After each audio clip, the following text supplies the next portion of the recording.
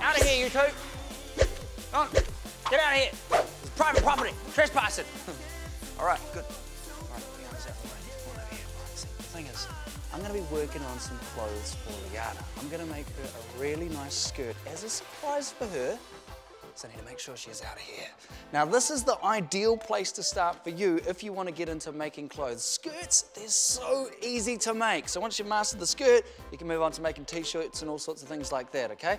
So to make this skirt, there's a few things you're going to need, all right? And of course, that means you're going to need a bit of fabric. So here I've got an old curtain, okay? Let me just unravel that for you. All right, it looks like a shower curtain, but it's not. It's just got the big holes at the top. Okay, now the great thing about this material is that it's static. So have a look up the top here. If I go like that, there's literally no stretch in it at all. It just doesn't give. You want nice static material just like this, nothing elastic, okay? Because it means that the skirt is really gonna hold its shape. It's not gonna go all warped and weird looking, okay?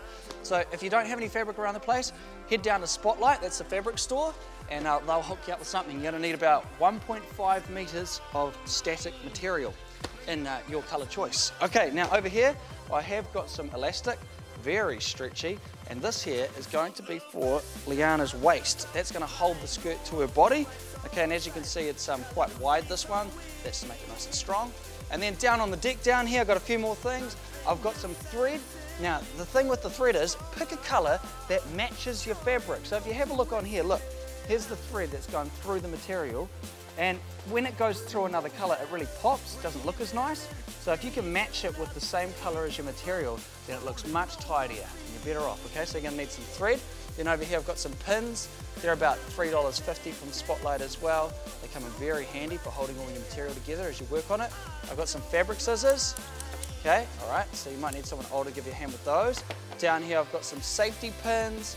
Over here I've got measuring tape. That's to get Leanna's measurements. And then over here I've got something to mark my fabric with. I've got a ruler there.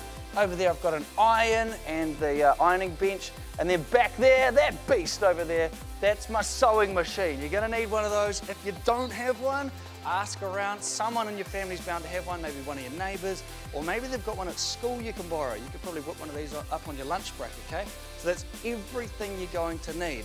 The first mission is going to be getting Leanna's measurements while having a busted leg. I need your help, man. Can you get Leanna's measurements for me? Measurements? Yes, I need waist, hip, and length. I got this.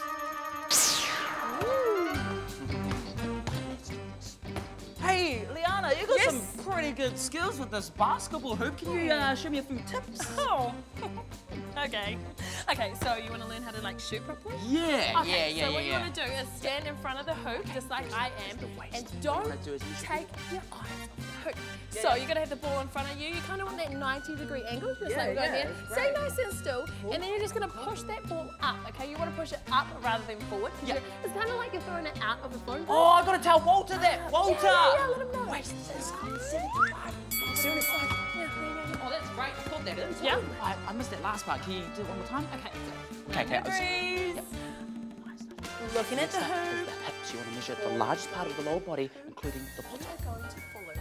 Follow through, That is the most important. Yeah. Follow through is up, Cool. and your hand's just going to flick like that. Just give me a if different I just demonstrate that, if it goes up. Beautiful. I gotta tell Walter. Yo, Walter. Tell him. 100 centimeters for the hips. 100? All right. Yeah. Got any You more got tips? that? Yeah, I got that one. Yeah. Sweet. Up my sleeve. There they are. Here we go. Look at this. Ooh, that's pretty good. Hey, you wanna you need to show me that one more time. Just one more time. Okay, next up. Okay, start off at the waist where the skirt will start, and then take the measurement of where you want it to end. All right, you listening? Yeah, Okay, tell me the so stickers and watch. Last one. Keep watching. I'm like this, 90 degrees. We're going in the hoop, straight in the hoop. I'm going to close my eyes. Wow. You close your eyes on that one? Hey, Walter. For the length, it's So good. 44. 44 on the length? Yeah. You want to do? Oh, I'll have a turn. Yo, Walter, you got that? Perfect. I got all the numbers. Okay, now there's a few tricks, okay, when it comes to actually cutting out your materials. You see, when you make something like a skirt, you're going to have things like this. you're gonna have seams on your fabric. You see this bit of extra bit there? Okay? That's extra fabric that you're gonna need to take into account when you're doing your measurements, okay? So what I'm doing is I'm taking Leanna's measurements over there and I'm adding a few things to it to take into account those seams, all right? So for the length, okay? So Leanna's length, I need to add on 10 centimeters. So that would be 44 centimeters plus 10 equals 54, okay? And then for the width or the hip measurement, Leanna's was 100 centimeters. So what I need to do is I need to add on 25 centimeters, and then once I've done that, divide it by 4. So it'll be 100 plus 25 will be 125, and then it's going to be 125 divided by 4. I'm going to work that out in just a moment. First of all, take your fabric and fold it in half evenly. Now from the fold, measure upwards your final hip measurement.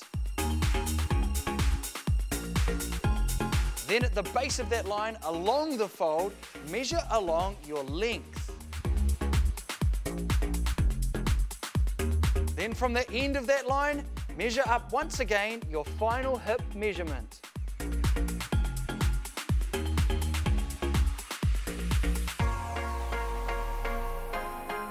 Repeat that and cut it all out. You'll end up with 2 big squares.